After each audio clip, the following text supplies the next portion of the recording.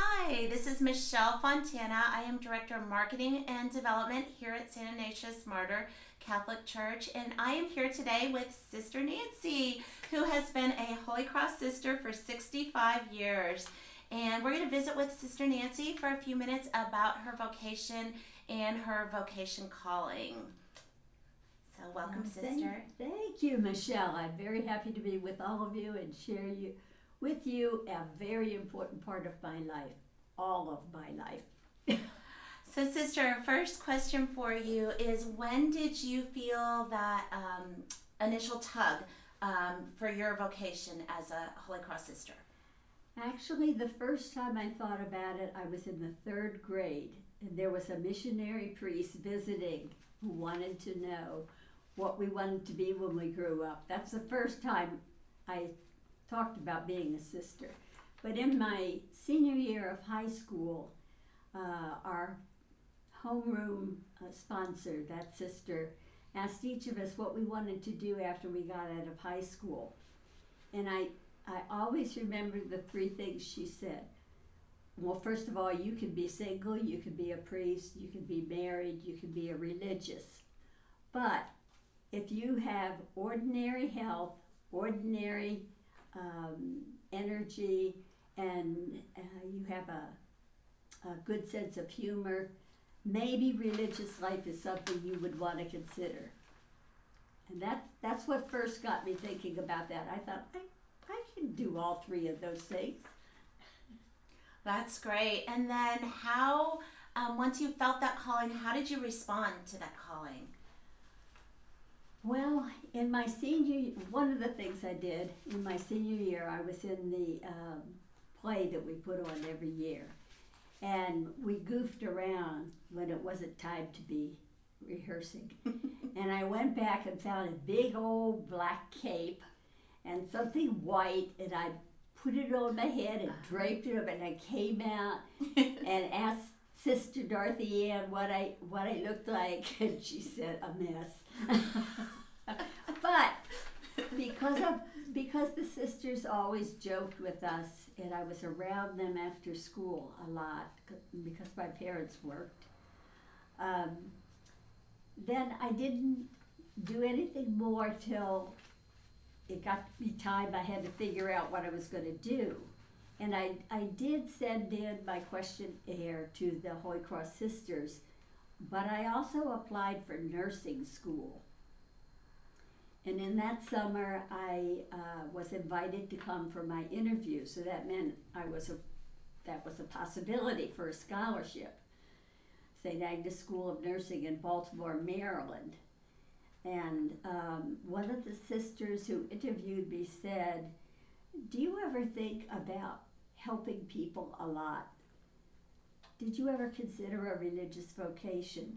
And I thought that was kind of funny since I wanted to be a nurse, but I thought, well, I could be a nurse and I could be a sister.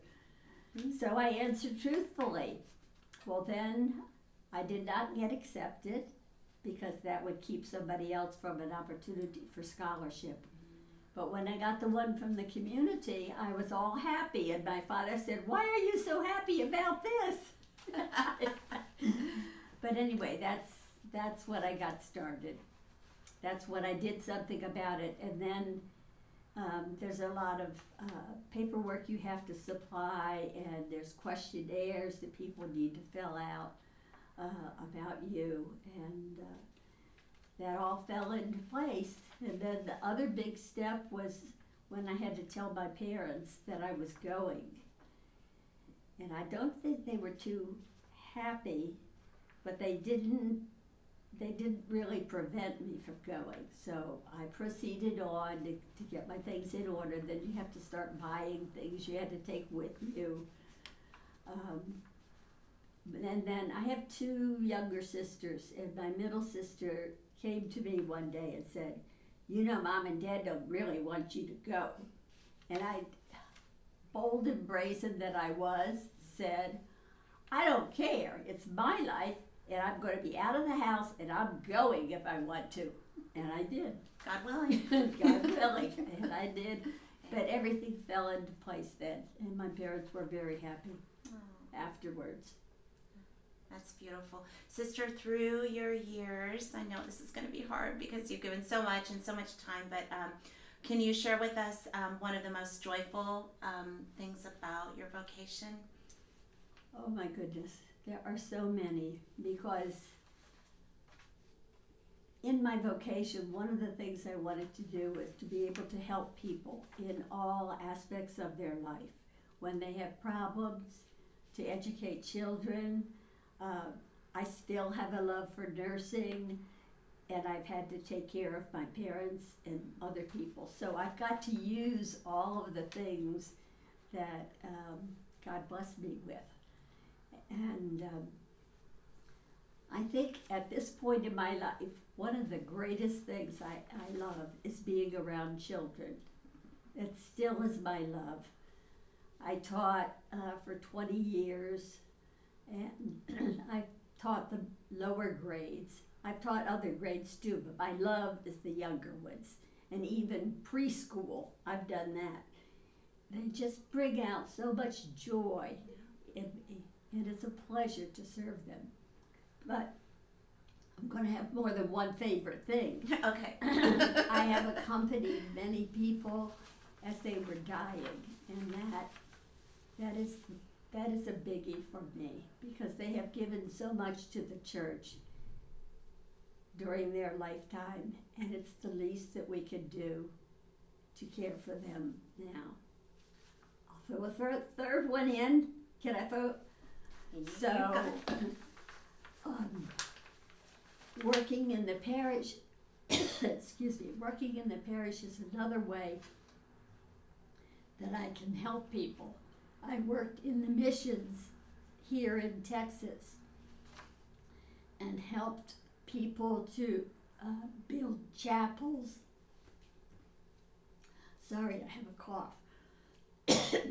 To build chapels and to begin being able to celebrate Mass and to instruct their children. So that has brought me great joy. So I have a lot of joys. Awesome. That's beautiful. Last question for you is, how can we as fellow parishioners, as lay people, support you and the other Holy Cross sisters in our daily lives?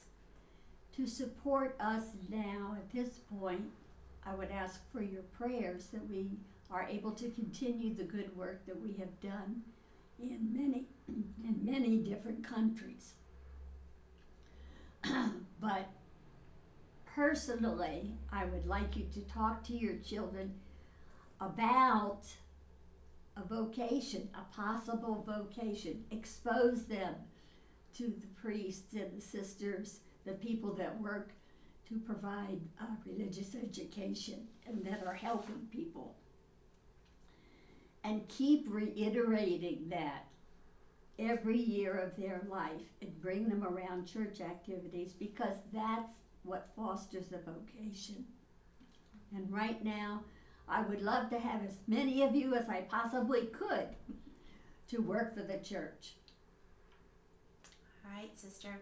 Thank you so much, and we will pray for you, and we appreciate your taking time to talk about your calling today. God bless. It was my pleasure. God bless all of you, and don't forget to pray for the sisters.